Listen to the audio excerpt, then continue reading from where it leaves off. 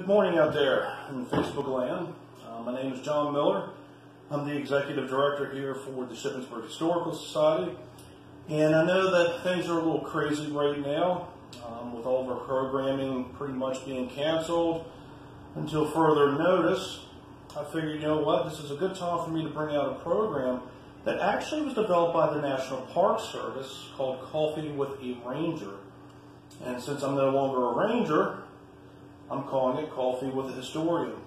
So as you can see, I got my mug of coffee here with my favorite sports team, even though that's been heavily affected. But hey, we got to do what we got to do to get through the times.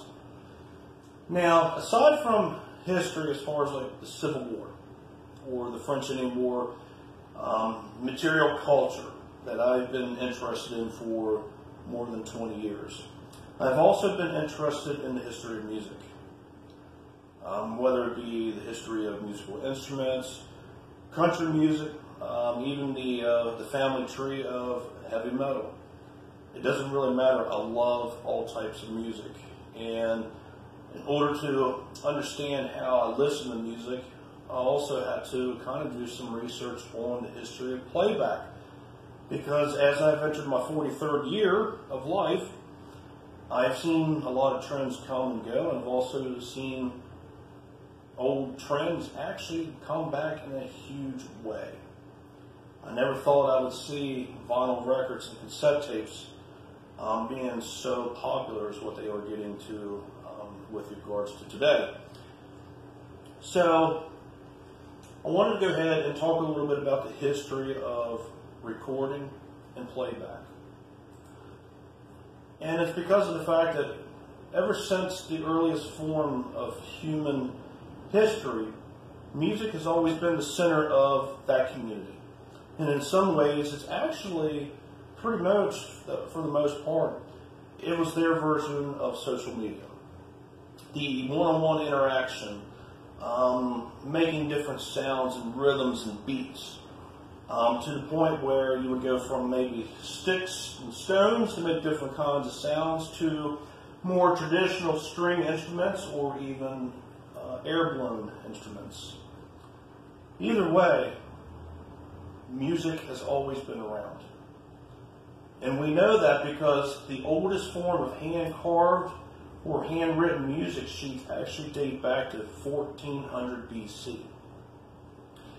It would take 1,073 years later in the AD to where sheet music was actually first printed using a real printing press. So there was always a need to preserve music. You get into the classical era from 1730 to 1820, and what a lot of these composers like Beethoven and Bach did was they basically took the root of the music of ancient Egypt and they gave it like a Western culture touch to it because of the fact that they improved on music during medieval and Renaissance era. And what they do is they established the classical era, and because of that, a lot of the norm, how music is written as far as composition, these guys set the standard for it. And it doesn't matter if you're into, it doesn't matter what style of music you're into. If it wasn't for these guys establishing the norm, we wouldn't have nearly half of what we have. Just like with the development of the blues before the 1900s. If you wouldn't have the blues, you wouldn't have rock and roll. You wouldn't have half a country and so on and so forth. Really, we got to thank these guys over in Europe for what they contributed. And what's interesting is that some of the first recorded history of music that you can play start with music sheets that these individuals composed. So if you wanted to hear what Bach or Beethoven wrote, as long as you know how to read music and play an instrument, you can pretty much interpret that. But then you get into the mid-1800s, especially before the eve of our American Civil War. And there were actually inventors out there who wanted to basically figure out how they can record sounds The problem was that the technology for playback wasn't around.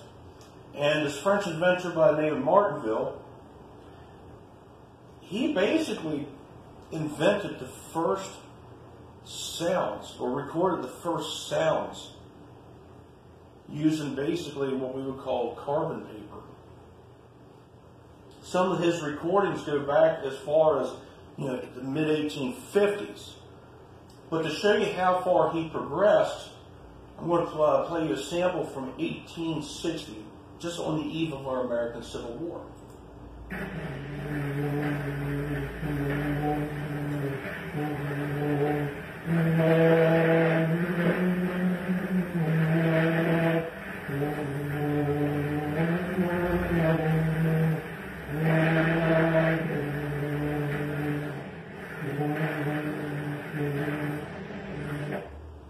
So as you can clearly hear, it's noisy, it's very scratchy, kind of sounds eerie in some ways, but he actually achieved a recording.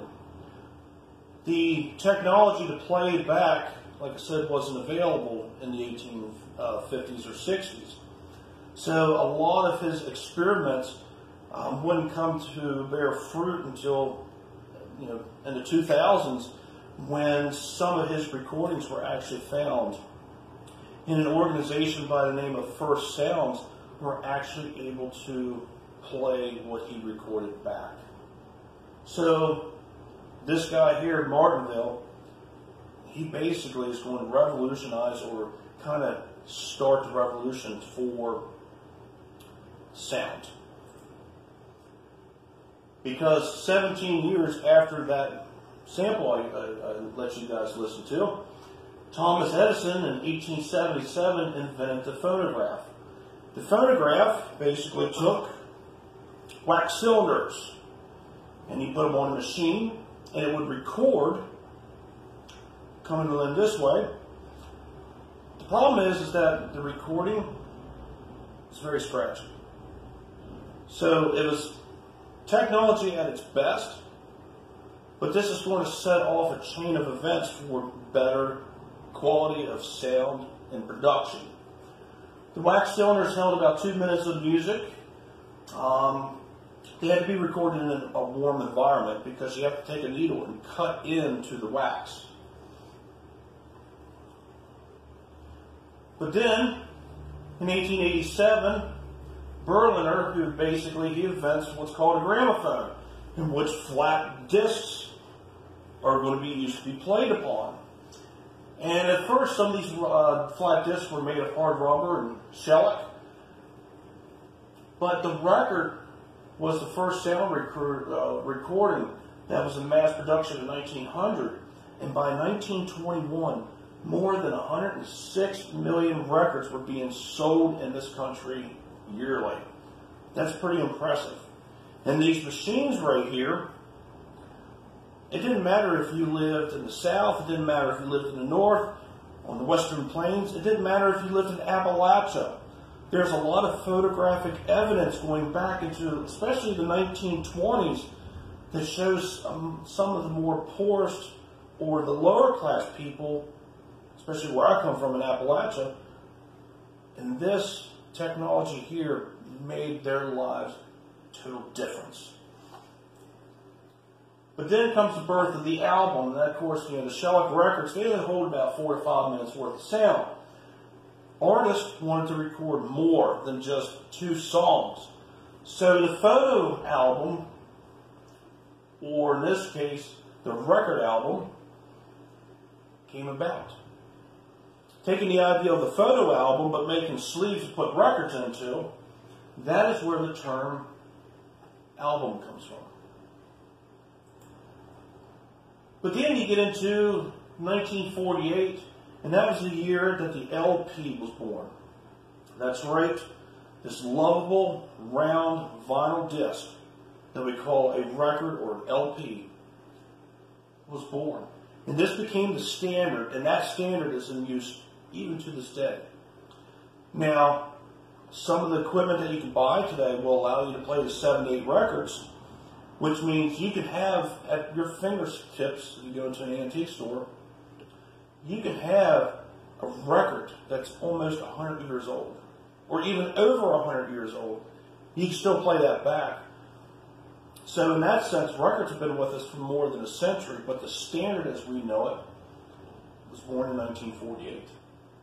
And of course, each side held about 22 minutes worth of music. Now, interesting to note, see the gentleman holding a stack of records right here. Those are all LPs. Do you see that large stack of records? That right there, that is the record album. Those select records I was telling you about. You can take that whole pile and condense it down to exactly what he's holding with one of these, or through these. Well, then you get into 1949, and of course, the 45 record was born. Now, the 45 record actually had a better sound because of the fact that grooves are a little bit thinner and it spun a lot faster. Just like the 78s that were made out of vinyl that were in the shape of a 45. Some of those that are called micro grooves, those had an astounding quality to them. Clear, crisp. You couldn't even get a CD to sound that good. But the 45s, they had a better sound quality than the standard 33 and a third. And because of that, it almost replaced the LP. What I like about the 45 is that I have to laugh at it because of the fact that it only holds so much recording to it. So if you can imagine listening to a 17-minute song like Iron Butterflies in Agati Movito. Okay, it's a 17-minute song. A 45, we'll just say it holds about 5 minutes worth of music per side. You would have to listen to the first 5 minutes, flip over. That brings you to 10 minutes. Put another record in, listen to that for 5 minutes, and then flip that record over to complete the last 2 minutes of it. Or you can just listen to the single version that came out to just under 3 minutes. But if you did that, you lose that 10-minute drum solo. And that's what makes In-A-Gadda Vida sound so great, is that drum solo. At the same time that records were becoming popular, so was magnetic tape. And the origins of that tape go back to the 1920s, but it was made available here in this country in the 1940s. The problem with magnetic tape is that in order to get a good quality sound, you have to have a lot of it because it has to be wide and it has to basically spin at a very fast rate. But then, to cut the expense out of it, what a lot of record companies did is they took that tape and they would go ahead and, so a 1/4-inch tape, they would cut it in half. And then you had to accommodate for left and right speakers. And by the time you did that and slowed it down, you lost a lot of the sound quality out of it. So reel-to-reel at first was really good, but by the time you get into the 80s, you lost a lot of the sound quality that went with it. Well, in 1958, RCA decided that they were going to go ahead and invent what was called the sound tape cartridge. It was discontinued shortly after its introduction. The thing with tape like this was because of the fact that more and more women were working as secretaries in more and more meetings, a lot of the men would basically record the meetings and then have the secretaries transcribe that meeting. So that was what was important about these tapes.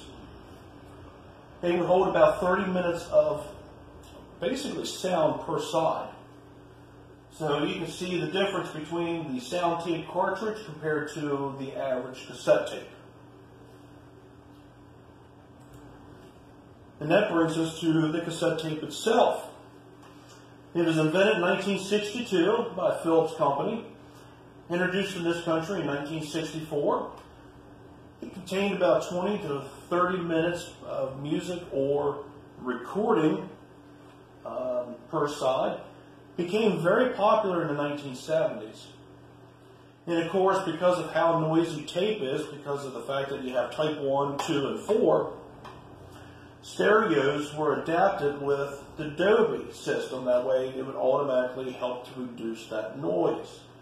The problem with this adorable cassette tape, which was small, held in a plastic case, convenient because when you were done with it, you didn't want to listen to it, you would put it in its spot, or in my case as a teenager, I had jacket pockets, and I would put it there. But the popularity of the cassette tape began declining in the early 1900s, and by 2000 it was pretty much phased out. And as I said, a lot of people say that cassettes were bad. Some of them really loved them. Some of them said that it's because they were too noisy, they weren't as clear as what records were. That's because for the most part, you had Type 1, which is normal. That's the cheapest. Type 2 was kind of like the medium grade. Type 4, because of the fact that it had metal in it, is the most expensive. So, when you're going out to buy a cassette tape, what do you think the record companies are going to use to produce on? Are they going to use Type 1, Type 2, or Type 4? And this one here, of course, this is actually Type 2. So, it's pretty much medium. But then, you also had the 8-track. Here's my copy of AC/DC Back in Black. Now, I have to admit, I am old enough to actually play these in my stereo system.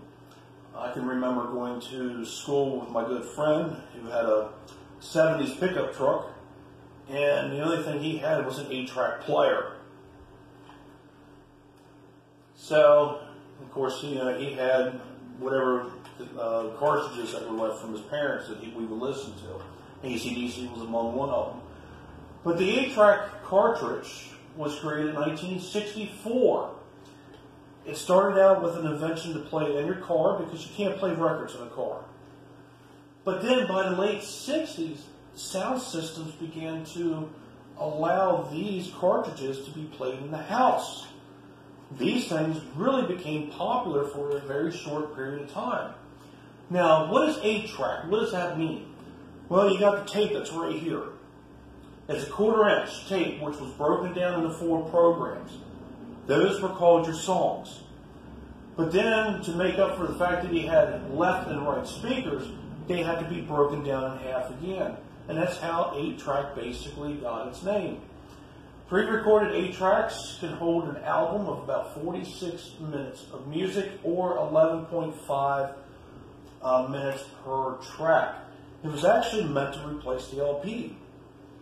But by 1982, most music stores stopped selling these little cartridges because they're not as popular.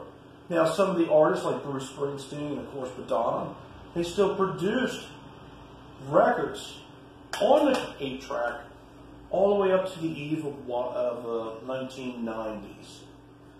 So I don't think 8-track is going to be making a comeback anytime soon. The thing that I used to really dislike about these was the fact that I would try to learn how to play a song on a guitar. And if I was trying to figure out what chords are being played, for example, in a chorus, you couldn't rewind. You had to fast forward through all those tracks until you got back to the song, or you kept hitting the adapter to finally take it back. But then, the age of the CD came out. And this is a digital optical disc data storage format. And it was developed and released in 1982. This CD can hold 80 minutes worth of music. Its high watermark was from 1988 to 1992. And of course, it surpassed the sales of records and cassettes. By early 2000, the CD began to decline in popularity because of downloading. Now, I have to admit, I probably started buying CDs probably about 1993, 94, because of the fact that why pay $17 for this in those long cardboard boxes when you can buy this for like $8? So I pretty much was one of the last holdouts on that. But I got tired of having all my collection on cassette, and then as over time I would go ahead and buy that same collection on this. And even to this day I am going back and rebuying those collections on LP because I got rid of my LPs a long time ago. So digital music, which was developed in the late 1980s, became more accessible in 1992. And of course by 1999, digital music downloading pretty much enjoyed its popularity. But then in 2003, paid downloading services were being established. How many of you out there remember when Metallica's drummer Lars sued Napster? In 2008, ironically, digital download began to decrease in sales because of streaming services. Now, I have to admit, I was not a fan of streaming services. The Zune player right there, up until about 1 month ago, I carried that thing with me all the time. The down to that is that one time I dropped it, I lost all my music. So out of 14,000 songs, I had to go ahead and go through all those CDs, put them back on, which is a process in its half because you have to burn them to your computer and then upload them. Then all the music that I did buy off the internet, I had to go back through and re-download all that. So recently, after my Zune player failed, I just got tired of it. So I went ahead and, just like everybody else, went to a streaming service, which was introduced in 2002. By 2005, the streaming services really began popularity. 2008 was a tipping point because you had better quality and more artists who were willing to go ahead and have their music put on a streaming service site. So today, I listen to this, Spotify. The problem with all this, it's convenient. I will give it that. But you don't own the music. You're renting it. Because of that, and because of the decline of the CD, analog ways of listening to music, such as stereos, and the analog technology itself, such as records, and to a smaller extent, cassette tapes, are making a huge comeback. Now, there's several theories about that. It could be because of the nostalgia to it. Could be the fact that people actually want to hold the actual copy in their hand, that way they can say they own it. It doesn't really matter. What matters is that more and more people are taking a liking to it. You know, whereas with digital music, you can't hold it. Whereas with the physical copy, you can hold it. Germany began mass production in 2018 on reel-to-reel machines, which I never saw that coming. In 2008, vinyl records, for the first time since 1986, have outsold CDs. And of course, cassette sales are up as well. In 2018, more than 219,000 of these units were sold. This trend has been going up and up and up since 2014. Why is that? Well, it costs millions to make a record. A lot of the smaller and up-and-coming musicians and bands, artists, what they're doing is they want to get their music out to the people, but they don't have the support of major record companies. So there's a whole underground scene right now where a lot of the lesser-known bands, in order to get their music out, they're converting back to CD as one format, cassette, and in some cases, they're actually putting their music on records. And the reason being is because they want to give options to their fans. There's nothing wrong with options. I like options. But because of the analog types of music, that means vintage stereos are also making a comeback as well. I have to admit, I had a heck of a good stereo when I was growing up as a teenager. Got rid of it. Last year, I ended up getting one from back in the 1990s because I think the sound quality of these machines sounds so much better than what's being produced today. And because of that and the trends, there's something that's really awesome happening here. We've come full circle. So if you look here, you got Frank Squire's Music Store in 1921. And I know I put Main Street on it, but it's actually East King Street. But look at the photograph with all the shellac records. Compare that to the music store that's making a comeback today. Isn't this awesome? So, some of my favorite obsolete media forms that I never had, but I've studied them. The 4-track, the play tape, Teflon, which is this little device up here, and of course, who remembers the cassette adapters?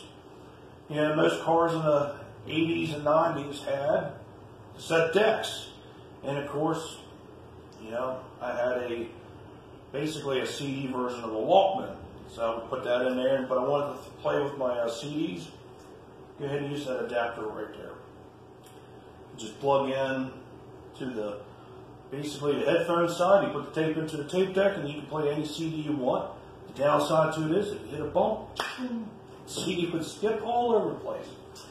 But check out some of these obsolete forms of media by going to obsoletemedia.org.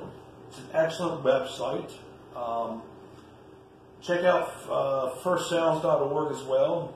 They're the ones who basically took those first recordings of the 1800s and they put them in a format to where you can listen to them. With that being said, and with my coffee here, I just want to thank you for watching. And just like you, I know we'll get through this. And if you like this, maybe we'll do more of these in the future. Until then, folks, here's to you.